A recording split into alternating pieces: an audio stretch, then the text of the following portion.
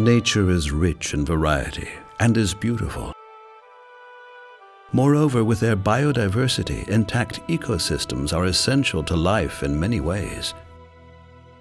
They provide us with the air we breathe and with clean water, and they regulate our climate. But the ecosystems are under massive threat worldwide.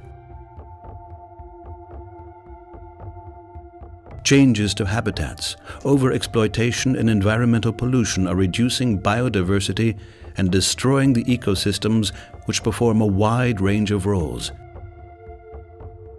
Every hour, 2 species of the animal and plant kingdom are irretrievably lost. Every year, 12 million hectares of forest vanish, while 80% of the Caribbean coral reefs are already destroyed, and a quarter of all fish stocks are threatened by extinction through overfishing.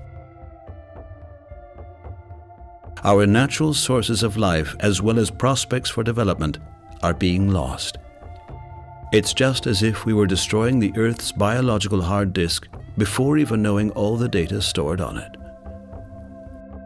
The loss of biological diversity has especially grave consequences for the developing countries. For most of the people living there immediately depend on the wealth of the flora and fauna to survive. This is why local and indigenous communities in rural areas benefit particularly from the sustainable use of biodiversity. Biodiversity plays a crucial role in food security. It also provides building material and energy, and last but not least, drugs. In developing countries, the population usually depend directly on medicinal plants for their health care. But modern pharmaceutics relies on natural substances too. Biodiversity is reflected in art, culture, and religion. Humans and nature living in harmony expresses that we appreciate creation. Biodiversity keeps forests intact and maintains healthy agriculture. It also boosts trade and ecotourism, economic factors that contribute to local and national development. So far, much too little attention has been given to just how much ecology and economy belong together. As natural factories, ecosystems make millions. They secure our livelihoods, regulate the water cycle, absorb CO2, and protect the soil. The genetic information contained in plants and animals finds a wide range of uses, for example, in the development of food, biotech, pharmaceutical, and cosmetic products. Many plants, such as the mangroves, protect our coasts, while insects ensure rich harvests in agriculture by pollinating blossoms. For the EU alone, economists have put the economic value of pollination at more than 4 billion euros a year. The United Nations has proclaimed 2010 the International Year of Biodiversity. It is to become a milestone in the conservation of life's diversity on Earth.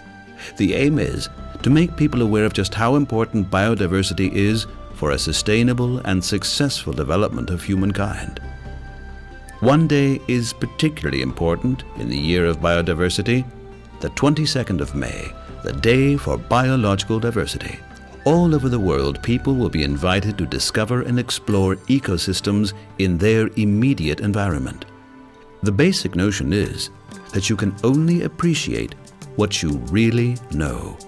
Together with scientists, species and ecological contexts are examined and explained so that everyone can understand them.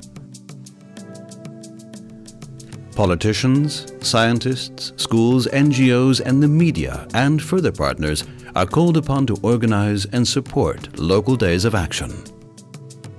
This creates a worldwide mosaic that shows one thing very clearly: just how diversified the services are that the ecosystems provide us with, and the enormous value they bear for each individual and for humankind as a whole. For several years, the Federal Ministry of Environment and the Federal Ministry for Development have been supporting these days for biological diversity, together with the scientific journal Geo, in Germany and in partner countries. The theme for 2010 on the 22nd of May will be Biodiversity for Development. for the diversity of nature is crucial to the survival of humankind.